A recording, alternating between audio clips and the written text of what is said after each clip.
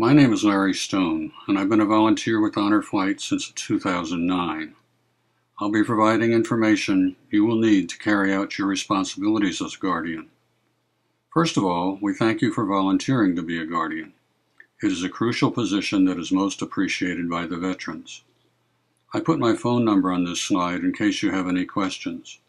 You can call me at 614-436-8584 or contact the Honor Flight Columbus office if you need additional information on the topics covered in this video.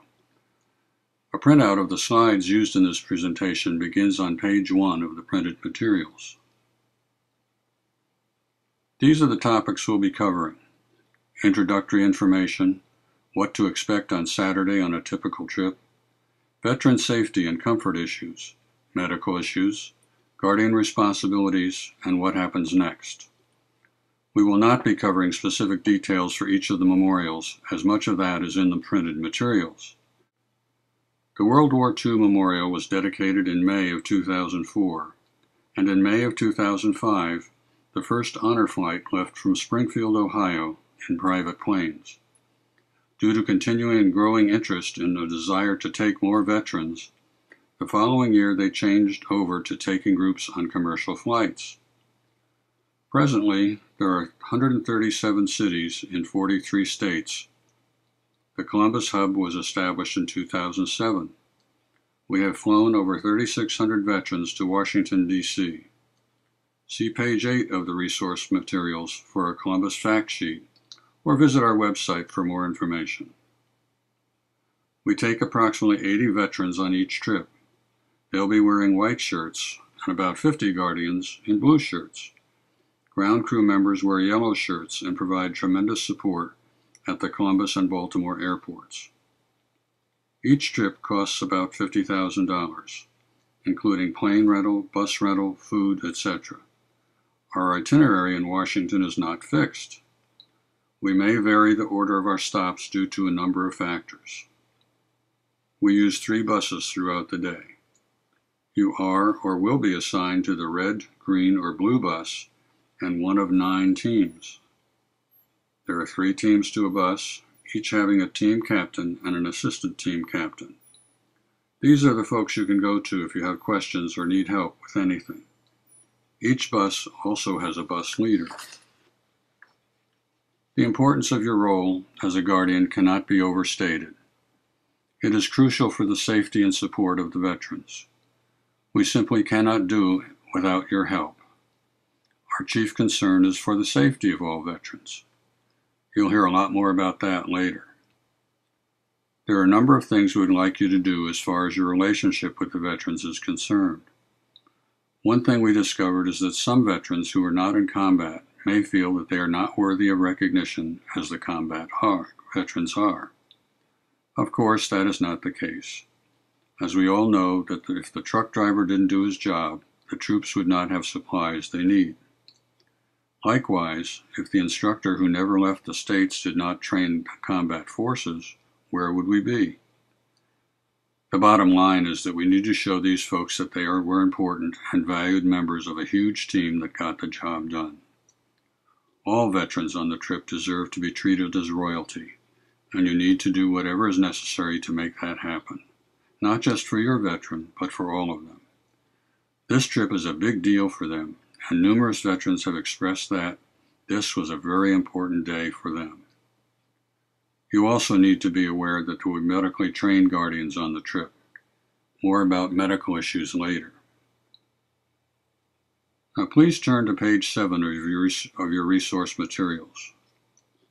This is called a team list, and it contains a wealth of information on veterans and guardians on a bus. You will receive one of these for your bus and will receive, by email, updated versions prior to your trip date as changes occur. I'll be going through this fairly rapidly, so you may want to review the printed material later. Note that the word blue is in the first column and that there are 28 entries. This list is for the 28 veterans on the blue bus. There is a team list for each bus. Note also that some guardians have 2 veterans assigned to them. In the upper left-hand corner, we find the date and time this list was printed. Veterans cancel up until the Friday before the trip, so it is important to use the latest version of this list. The entries for each line are sorted by team number and then by Guardian last name. In the Notes column, C and A indicate the team captain and assistant team captain respectively. A D means that the Guardian has 2 or more veterans assigned. The medical column shows you who on your bus is medically trained, with P being for a physician, N for a nurse, E for emergency medical technician, and O for other medical. We'll talk about the DC Guardians and tasks later. For now, all you need to remember is that they are listed on the team list. Obviously, the veteran column lists each veteran assigned to the bus, with details about each veteran in the next columns. The service column indicates when the veteran served, with a W being World War II, a K being Korea, and B being service in both wars. Additional designations are listed in your materials. The W chair, diabetes, and blind columns show each veteran's status for those items. The lift column shows which veterans cannot handle the stairs on the bus and need to use a wheelchair lift to get them on and off the bus. We seldom have more than 1 or 2 of these per bus. Often there are not any at all. The oxygen column shows whether or not the veteran needs oxygen during the day or at night, with a Z indicating nighttime only. Travel with shows the names of veterans traveling together. The chart at the bottom left is mainly for the use of bus leaders, team captains, and assistant captains, and provides summary information for those on each bus. Let's look at what you can expect to experience on Saturday. Arrival time at Port Columbus is 4:45 a.m. I know that is early, but that is when you will need to be there. Members of the ground crew arrive at 4:15. Veterans arrive by 5:30. Essentially, you have 2 parking options. The blue lot is $8 a day, and the long-term garage is $17 a day. Many Guardians prefer to park in the garage at $17 a day, as it's really worth it at the end of a tiring day to not have to make your way to a remote lot. If you're bringing a veteran, you still need to arrive by 4:45. Before parking, you can drop the veteran off at the south departures door, where a ground crew member will escort the veteran to the check-in area near the Southwest Airlines baggage claim area. Wheelchairs will be available at the door. When you arrive at Southwest Baggage Claim, stop at the Guardian check-in table to pick up your name badge, and then proceed to the assembly area where red, green, and blue banners indicate where to go depending on your bus color. If your name badge has a WC in the upper right corner, you have been assigned a wheelchair for the day. Ground crew members provide assistance in many ways, including getting veterans into wheelchairs and helping them get into their shirts.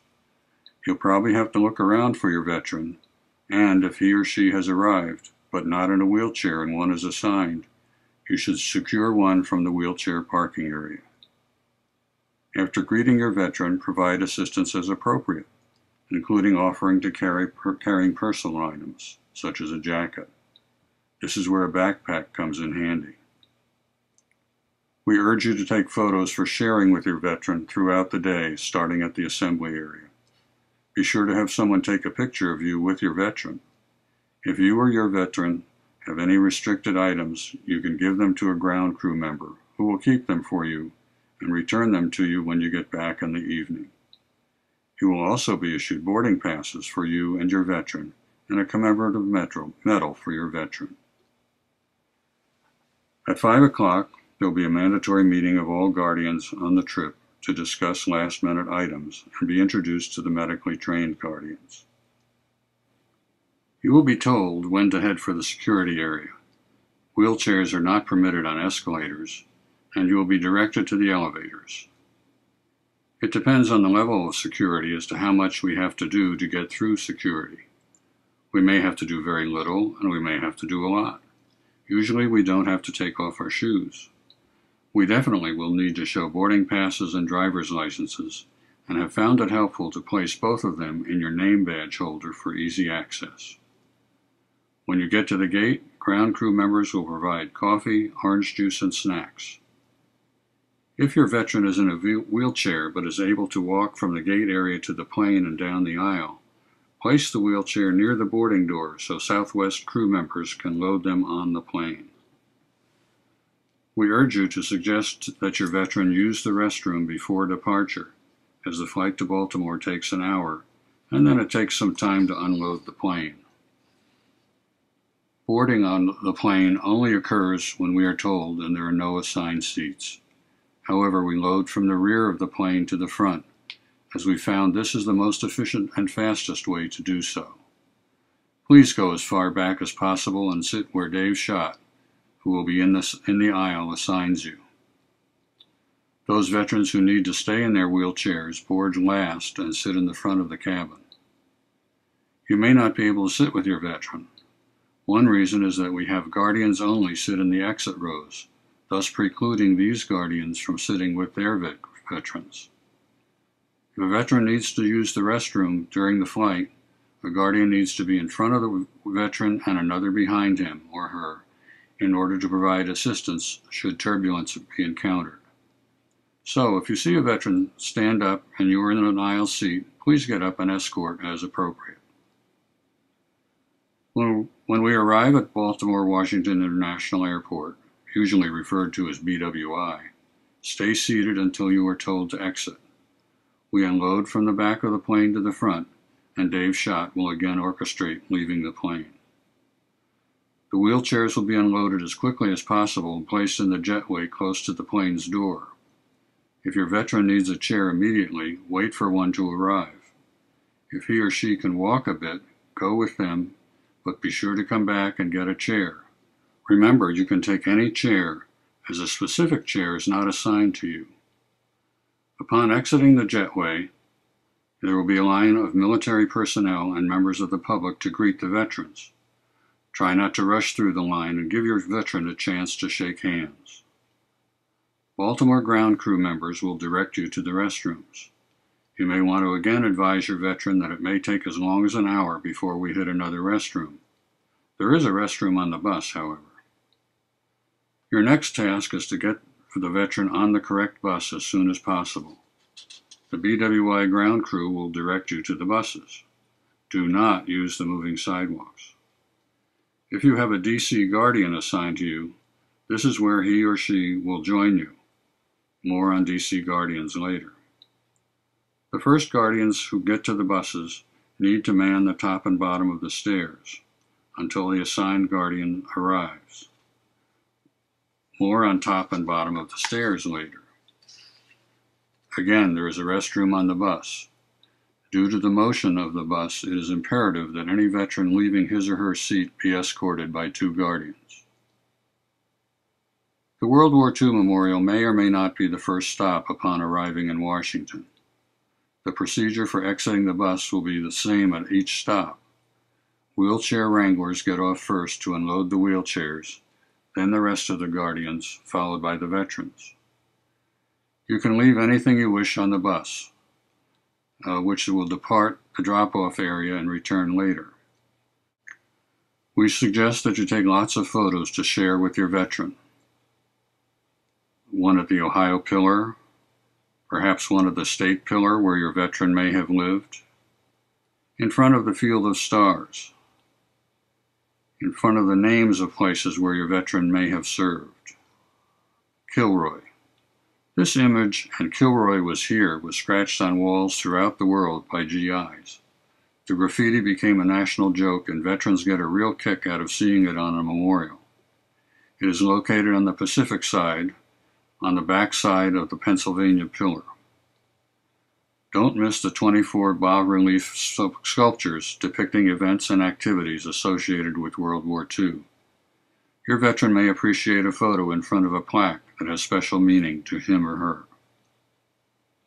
If you have a DC guardian assigned to you, that person should stay with you to assist you as necessary.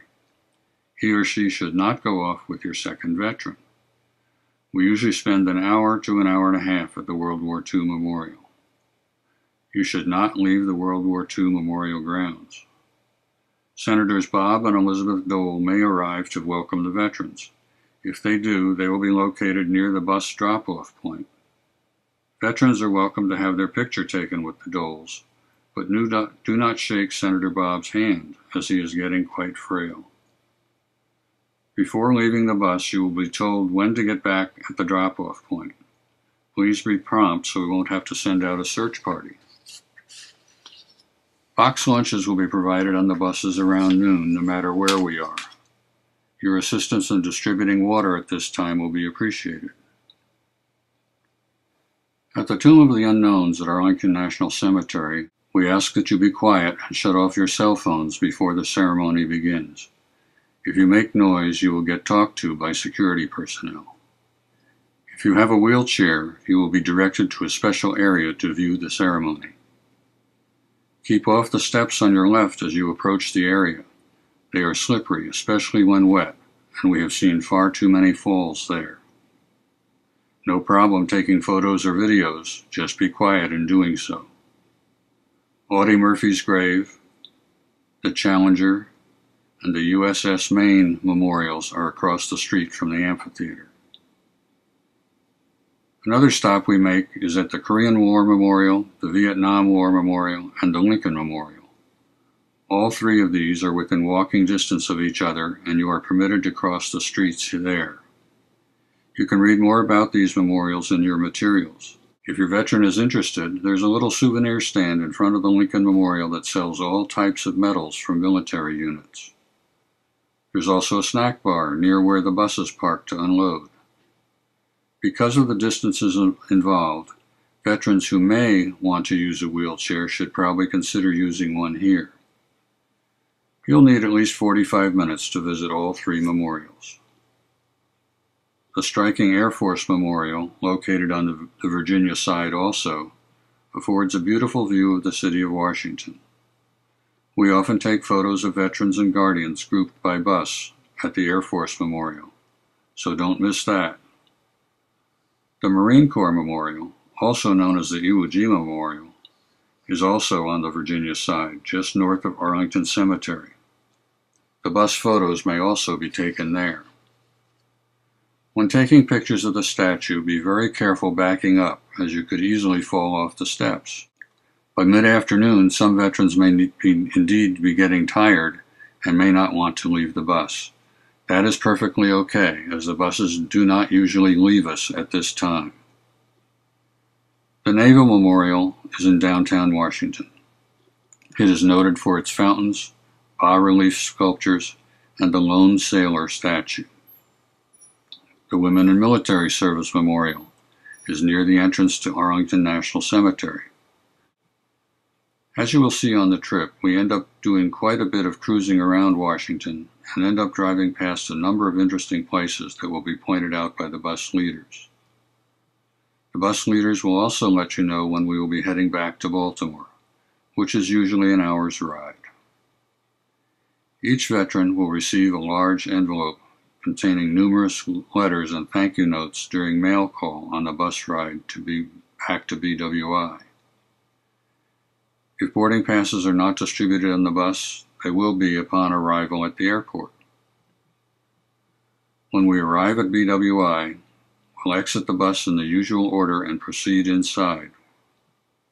After going through securities, we'll head for the gate, again keeping off the moving sidewalks. Sandwiches and pop will be waiting for us at the gate. Please serve your veteran first, then get your own food. The boarding procedure will be the same as it was in the morning. Dave Schott will be in charge of seating. We are usually scheduled to leave the gate about 8 p.m., with the flight being a little over an hour. As we taxi to the gate in Columbus, watch for a water cannon salute from the Columbus Fire Department. Unloading the plane will be from back to front, the same as it was in Baltimore. Each veteran and guardian will receive a folder from ground crew members at the gate area. Veterans in wheelchairs should be transferred to airport wheelchairs at this time, with Honor Flight wheelchairs turned over to ground crew members. Don't leave or let your veteran leave the gate area as we depart the gate as a group. If you are carrying an assigned bag, such as a snack bag, turn it over to the appropriate ground crew member at this time. As was the case in Baltimore, there will be a large crowd in the terminal to greet the veterans. Try to go fairly slowly through the welcome line. After a short ceremony that ends with the singing of God Bless America, make sure your veteran hooks up with his or her family. If the veteran drove himself or herself, make sure to escort them to their car for safety's sake. Turning now to veteran safety and comfort, the safety of our veterans is our number one concern, and we all need to be proactive in this regard. So if you see anything that might impact the safety of a veteran, take action to rectify the situation or report it to someone who can deal with it. If you see an unescorted veteran moving down the aisle on a moving bus, get up and follow him or her to the restroom.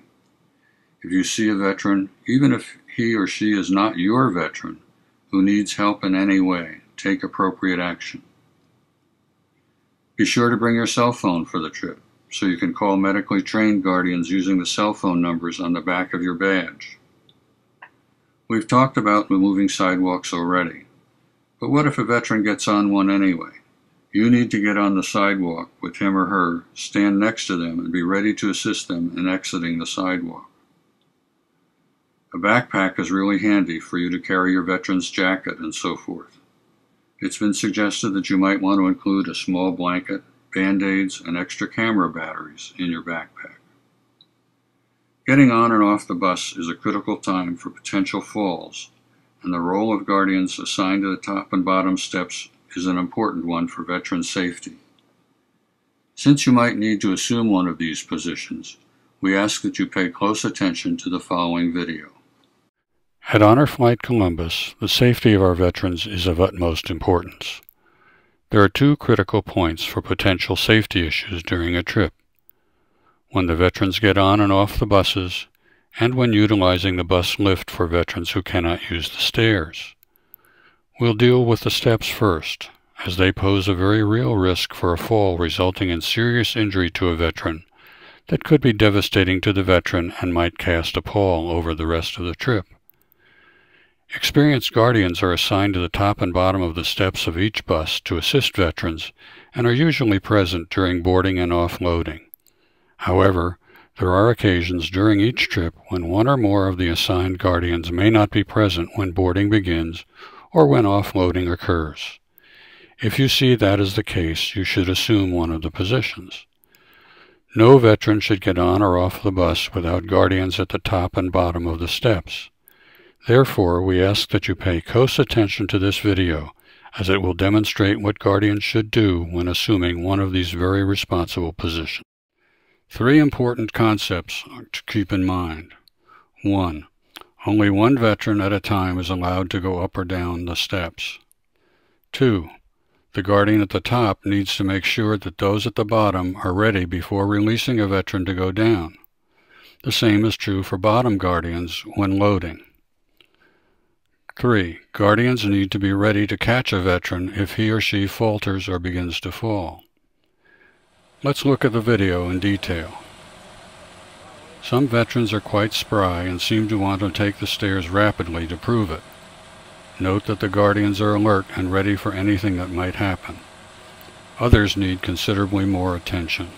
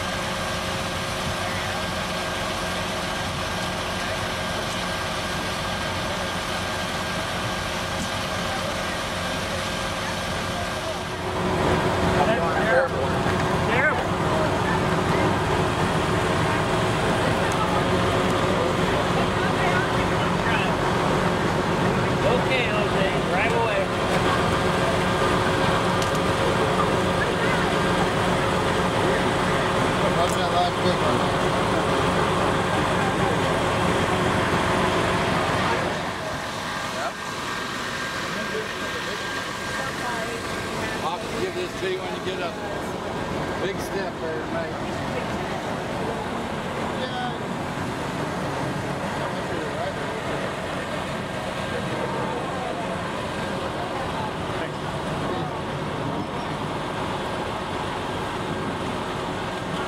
That's a brand new wheelchair. I've never seen that anywhere.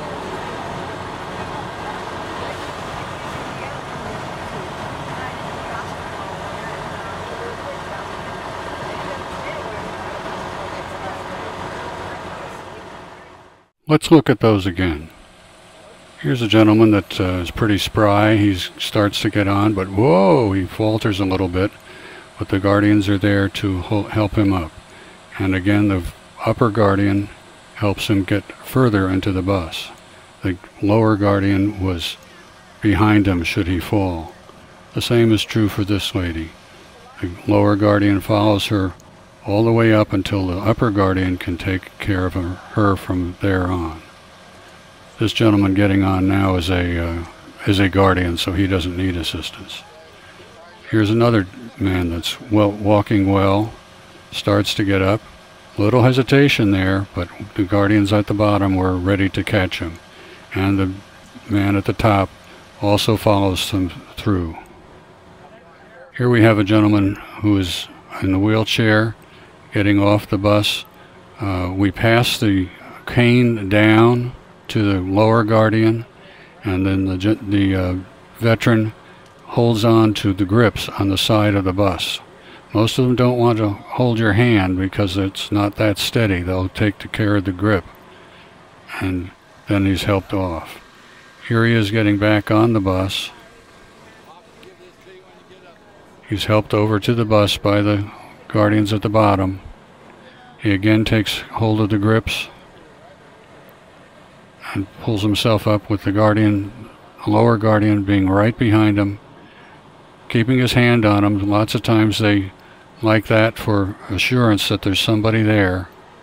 And then he gets up to the upper guardian, and the lower guardian is staying right with him and makes sure he's steady on his feet in the aisle, and then he'll pass him his cane.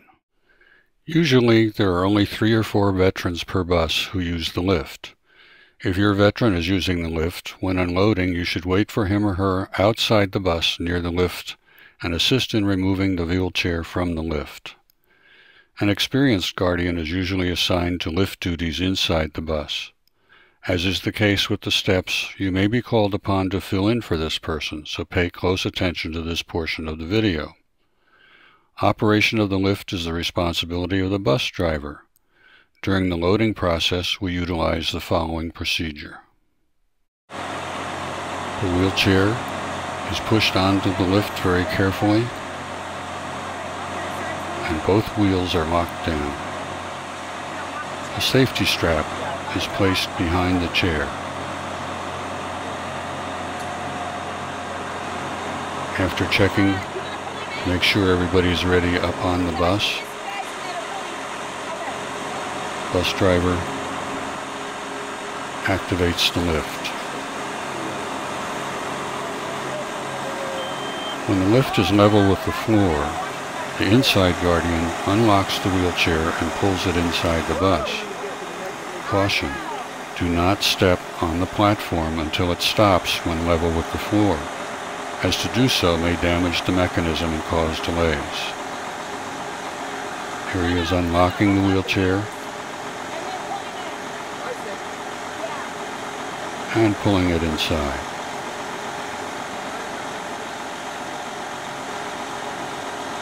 After he gets it inside, he'll lock it down and assist the veteran in getting to his or her seat. Here's another one.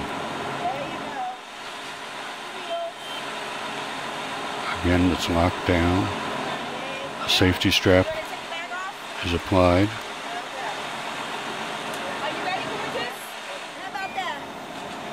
Bus driver has checked inside and has activated the lift.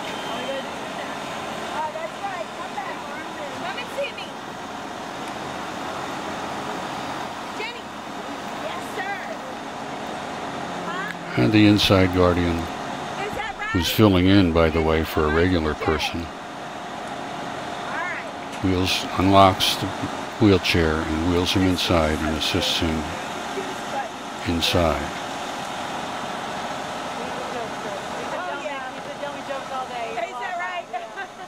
He said, I'm 82 years old and I got a 69-year-old girlfriend. Yeah, oh my God. She brought him this morning. Oh, is that right? Helping take care of him, yeah. And we'll look at what happens on the inside with the same veteran. The guardian helps him up, watches him carefully so that he does not fall, and guides him to his seat, always ready to catch him should he fall.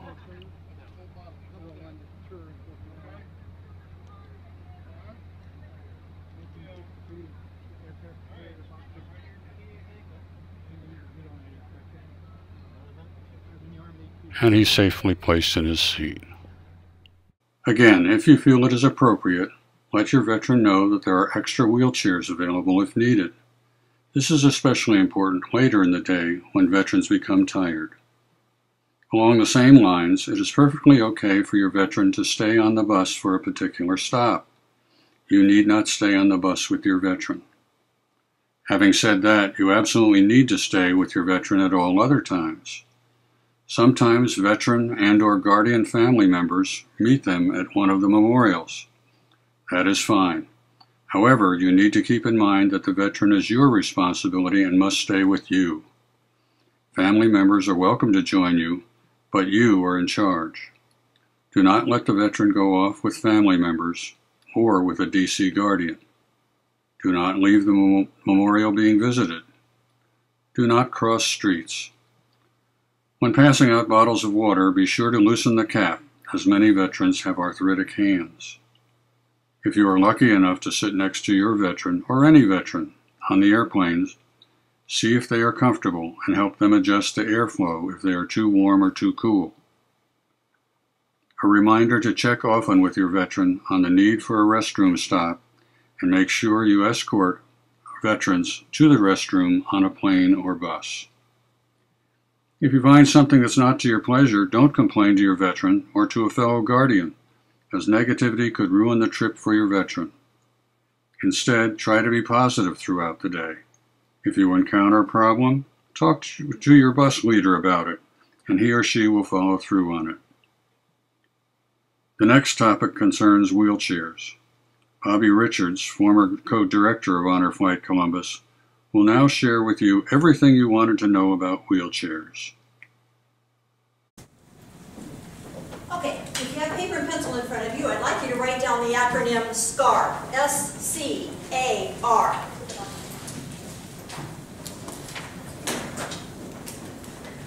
The acronym SCAR. S-C-A-R.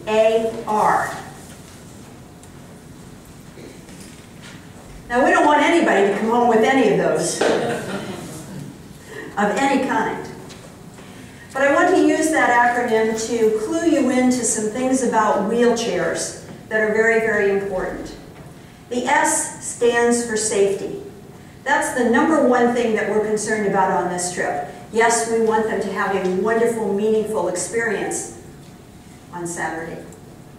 But part of the way that happens is by assuring that we've done everything we possibly can to keep them safe. Now, when it comes to wheelchairs, there are a number of things that we want you to pay attention to in terms of safety.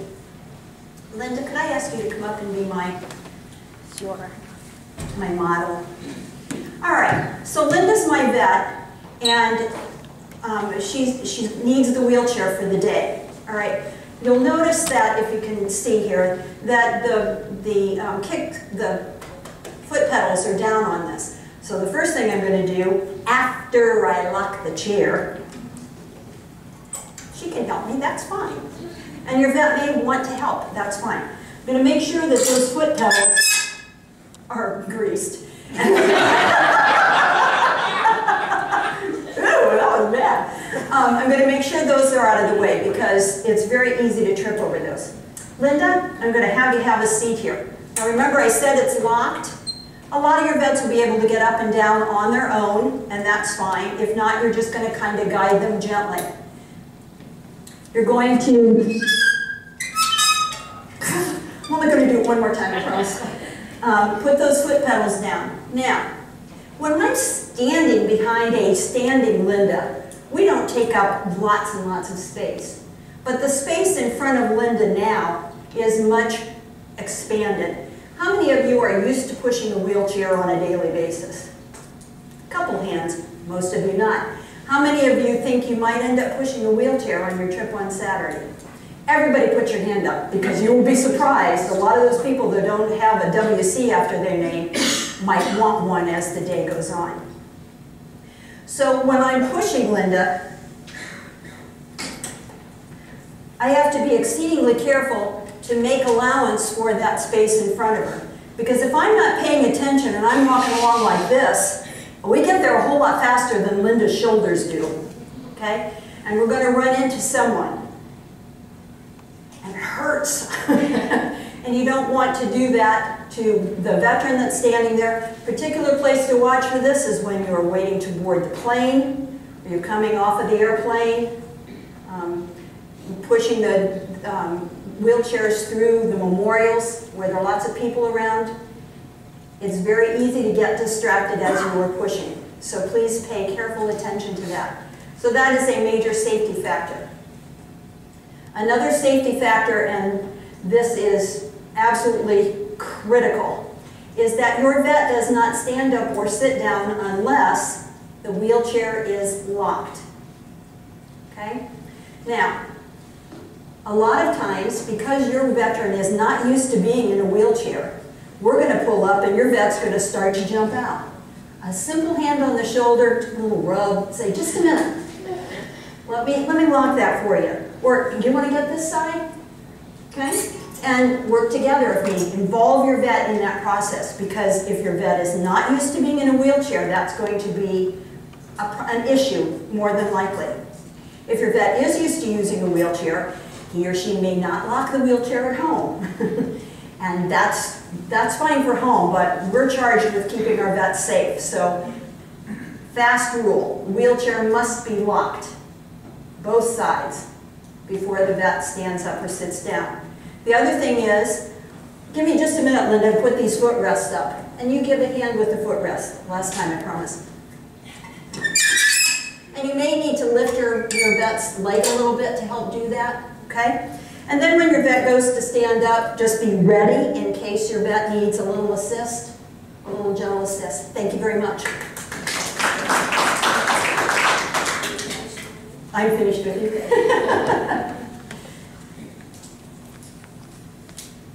If you park your wheelchair for, you stop for a second, you're pushing along and your vet's walking along with you, you stop, don't take your hands off of it unless it's locked. For two reasons. One, it may roll. Okay. The second is your vet or another vet may decide to sit down. Okay. So please, always make sure that your wheelchair is locked. Any questions about safety? All right, C. What do you think C stands for? I'm trying to keep you engaged. I know you're tired. C stands for comfort.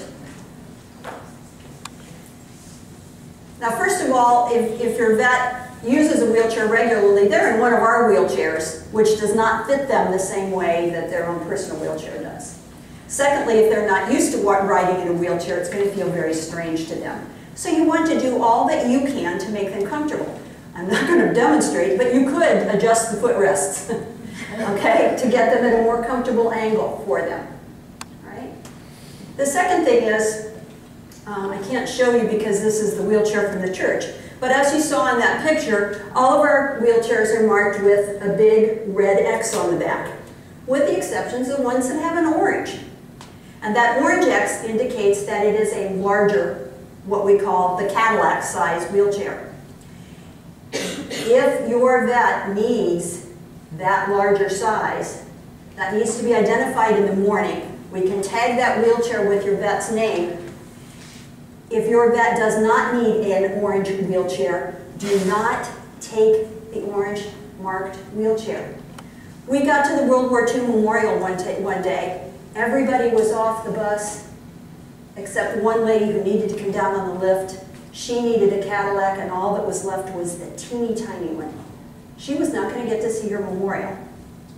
So we've got a process in place where we can mark that chair so that you know it's for your vet. Please, please don't grab that larger size chair if your vet doesn't need it. I mean, if you get down and you're the last one getting a chair and there's an orange chair there, no problem. But don't take it away from somebody who needs it, all right? Okay, those are the comfort issues that we want to talk about.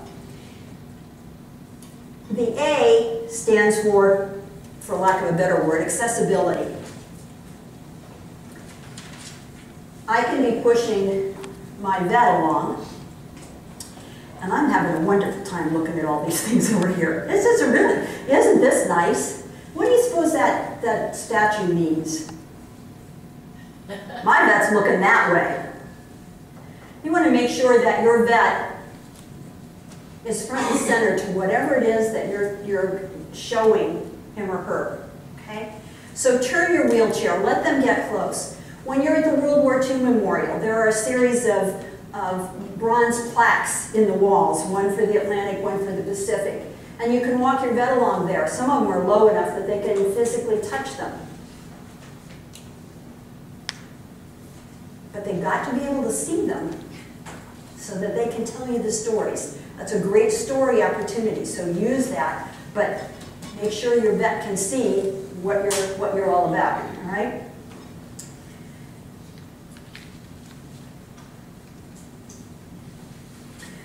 A lot of you will find that your vets are hard of hearing. Are they more able to hear out of one ear than they can the other? Make sure you know that, so that if they can hear out of their right ear, that when you're talking to them, you get down by their right ear so they can hear what's going on. You're a long ways from them. It's not like somebody's standing right beside you, and you don't have the visual of facing them so that they're picking up cues from your face. So make sure that you are down here where they can hear you. When you're at the airport, whether you're assigned to a wheelchair or not, and you're talking to somebody in a wheelchair, give them a break. Don't stay up here. Your knees will recover on Sunday, maybe Monday, but your knees will recover. So get down to their level so that you're facing them and having conversation with them. The other thing is, how many of you, show of hands, how many of you, when you get on an elevator, you'll look at the back of the elevator? You stand with your back to the door. Pay attention when you put the wheelchair in, okay? They want to be part of what's going on as well. Any questions about accessibility? Okay, what letter's left? R. That stands for responsibility, and that's yours. If there are 6 hubs in town on that day, and a bunch of them are at the World War II Memorial at the same time, and you park your wheelchair, guess what? It will be gone because maybe they didn't bring enough wheelchairs, or that needs to sit down, okay?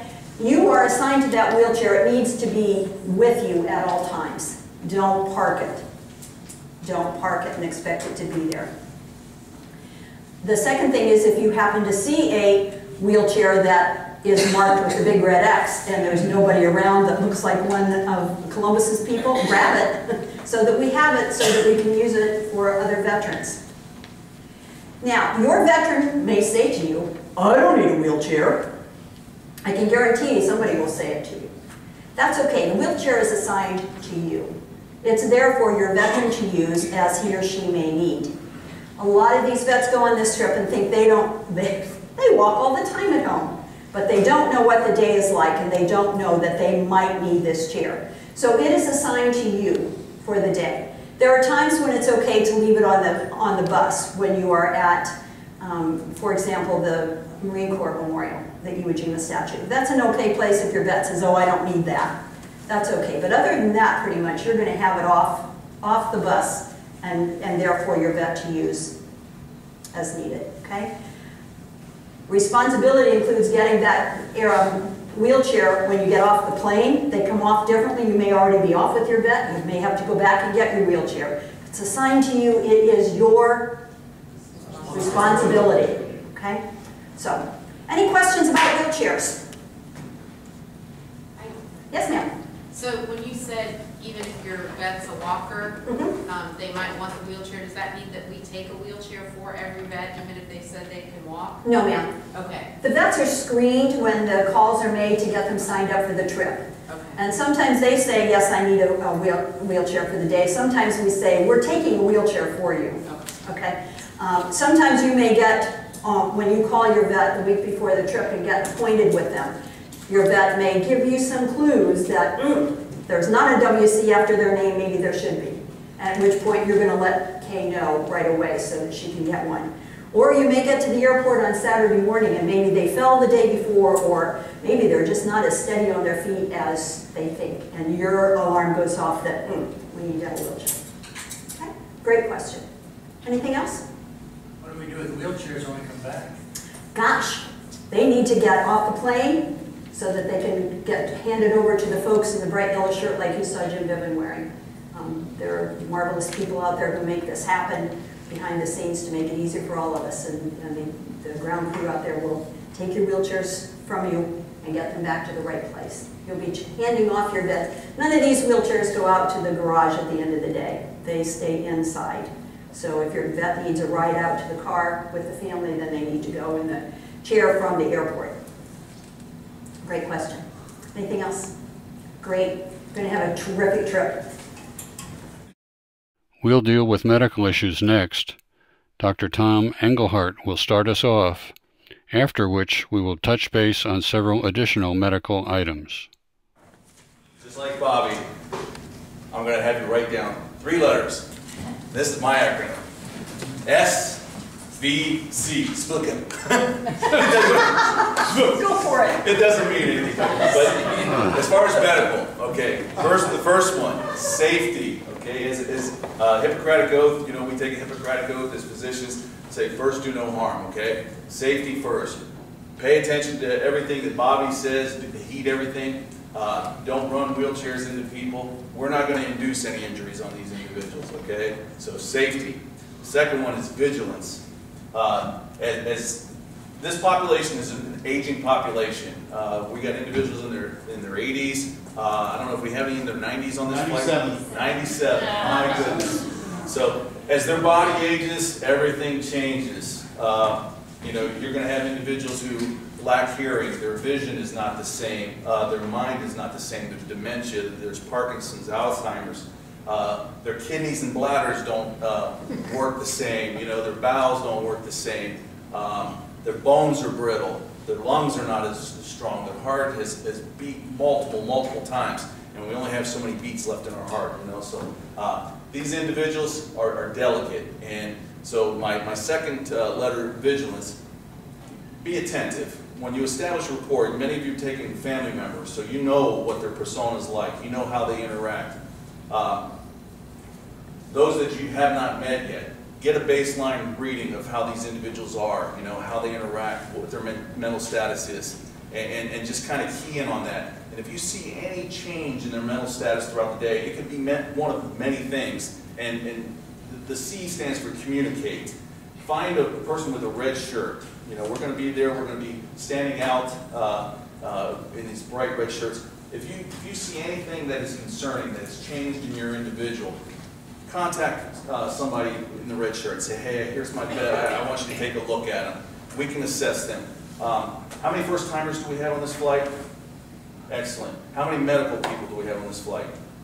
Okay, so key in on the medical people and everything. And if you're not a red shirt individual and you are medical, you know what to do. Okay, anything that changes in their mental status, let us know because we will assess them. The main thing is confusion. Confusion can be one of many things. It could be that their dementia has progressed. It could be that they're suffering a mild stroke. It could be that they're dehydrated. It could be one of many things. So just be attentive. So just remember safety, vigilance, and communication, and we'll bring all these vets home. So that's basically things in a nutshell. So any questions? Fortunately, we haven't had many medical issues, but should one occur, we have at least 10 medically trained guardians on every trip. Those assigned to your bus are indicated on the team list we discussed earlier. Basically, if you have any medical questions or issues, you should contact a medically trained guardian as soon as possible. The fastest way to do this is to call one of those listed on the back of your name badge and request that he or she come to your location. If you have a veteran who uses a wheelchair who is having difficulty managing the steps of the bus, consider asking him or her if they would like to use the wheelchair lift. If the answer is yes, alert the bus leader and appropriate arrangements will be made. Let's look briefly at some other things you should look out for. As we get older, the chances of falling increase dramatically. Clearly, we do all we can to avoid falls, but if one should occur, call for medical assistance immediately. Check with your veteran as to medications he or she is taking, and remind them to take them on schedule. Veterans often get caught up in day's events and forget about their medications. The team list will show you if your veteran is diabetic. If that is the case, be alert for any behavioral changes that may indicate a problem and contact a medically trained guardian immediately. Likewise, oxygen use by a veteran is indicated on the team list. If breathing problems develop, follow the procedure previously outlined. Be aware that, due to some medical conditions, some veterans may be wearing Depends undergarments and may need your assistance, or that of a guardian of the same sex, when using the restroom. There also may be other medical issues the veteran will share with you. Notify a medically trained guardian if you see any of the following: dehydration, increased thirst, lethargy, complaints of dry mouth or sticky tongue, sudden weakness, chest or shoulder pain, confusion, especially in the early evening, known as sundowner's syndrome, agitation, increased fear, so forth, dizziness. Remember the 2 tasks columns on the team list where the jobs assigned to guardians are listed? Please turn to the last 2 pages of the materials for a brief description of each task. Instead of going through each task listed, find the tasks or tasks assigned to you on the team list and then find the corresponding responsibilities on the description sheet. Many of the tasks are self-explanatory. If your task has the word, quote, bag, unquote, in it, a ground crew member will find you at the airport in the morning and give you the appropriate bag for you to carry throughout the day. You will return it when we get back to Columbus. If you have questions about your assigned task or tasks, call your team captain or ask about it when you arrive at the airport. Now that you know all there is to know about being a guardian and what to expect on a trip, you may be wondering what happens next. On the Monday or Tuesday before the flight, you will receive an email from Kay Downing with instructions for calling your veteran before the flight. An updated team list, a checklist for the veteran call, and several other attachments will be included. It is important to call your veteran by Thursday, as he or she has been told to expect a guardian's call. In addition to going through the checklist, the call provides an opportunity to both of you to get to know each other. We usually have several veterans cancel during the week, resulting in reassignment of some guardians. As a result, you will undoubtedly receive at least one email with an updated team list and last-minute instructions or information. Finally, don't forget to be at the airport by 4:45 a.m. on Saturday.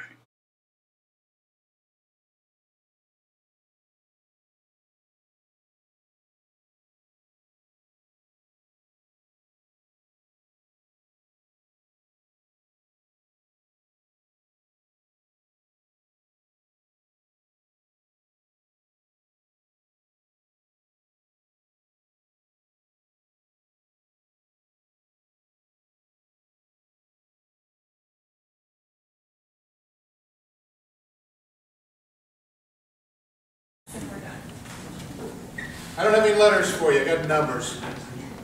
38. Just put 38 down in your brain.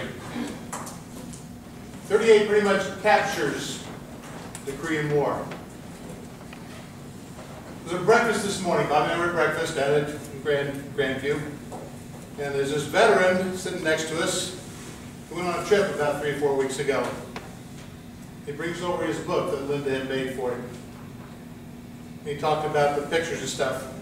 But he also said something about, she knew so much about my war. So we don't know much about Korea. We don't know much about Korea at all because there wasn't much written about it. So, 38. It was fought along the 38th parallel. Now, for those of you who don't know, Columbus Broad Street is the 40th parallel. So fairly close to where we are, only it's up in the mountains. The war lasted about 38 months, about 36 months, but 38 is close enough. And we lost about 38,000 American lives during those 38 months. Something happened there that should not be forgotten. When we call these Korean guys and ladies, they are so relieved to know that somebody is remembering what they did. Simply put, they fought the first battle of the Cold War. And when that war was over in Korea, which it is not, of course, because we're still there, the 38th parallel still stood. The communist troops had come across, we crossed back and forth the 30th parallel 4 times. It's all said and done, we're back to square one. No lines were changed in the world's maps. Communism was stopped there. And those guys and ladies who fought over there deserve our thanks for stopping communism in that first battle against communism in the Cold War. It was brutal. 38 degrees below zero. Imagine that. They were fighting at the Chosin Reservoir in summer uniforms at 38 degrees below zero. That's really cold. And they were really outnumbered. And it was a massacre. Only the Marines got out. When you talk to the Marines over there, or the Army guys, they may have some horrendous stories because the Chinese fought very differently. And they may have some tears. They have kept this bottled up inside themselves for so long because our country just kind of ignored them. We talk about World War II and Vietnam, just blink, blink. And Korea just gets shuffled off the map here. So, you've got to become, especially the new people, Korean War experts in about 10 days. You don't have to become an expert, but know a little bit. And if you can mention a couple places, a couple events, and let them know you're interested. First time I said, the guy said he was in Busan, I said, oh, what was it like down there? You guys are surrounded, you almost ran off the map. He said, you know where Busan is? Now, I hadn't known 3 months before that. And all of a sudden, the doors opened, and he just talked and talked and talked. So, got some homework for you. That's what teachers do. Back on the back table there by Jim, before you leave, there's some papers for you to pick up. One of them's all about the veterans, and then one's a PowerPoint that Larry's put together.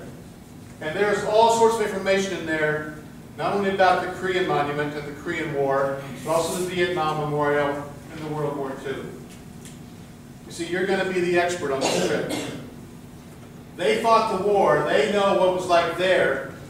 But most of the people have not been to D.C. to see their memorial. The Korean Memorial is perhaps the most spectacular memorial of all, especially in the evening. It is just absolutely breathtaking. 19 soldiers. 19 is half of 38. 19 soldiers. When they reflect into the wall, it makes 38 figures. That monument is very carefully thought out. Much more than just these little soldiers standing in a triangle. It's much deeper than that. And you talk to the Korean veterans, the one we talked with this morning. He said, Bill, I stood there and I felt like I was there. Those faces were real to me. They weren't just statues. So take your time. Listen to them, talk with them, because we're moving to the point where we're going to be taking all Korean veterans, except for a few Vietnam guys. If you got a Vietnam guy on your bus, go talk to him. Let them know how special they were. The Korean guys and Vietnam guys came up with some pretty cruddy albums. This gets to make up for all of that for them. And they get to live it for all those guys that aren't ever going to get there. So, do your homework before you go. Don't wait till Friday night before the flight, because you won't sleep either. Pick it up, start looking at it, get to know a little bit about it, and check with your veterans that have been there, your veteran guardians. They've been there lots of times now. They've picked up bits and pieces. Get to know the Korean Memorial, get to know the Korean veterans. Be sure, when you see the Korean veterans, look in the eye and say thank you. They need to know we know what they did.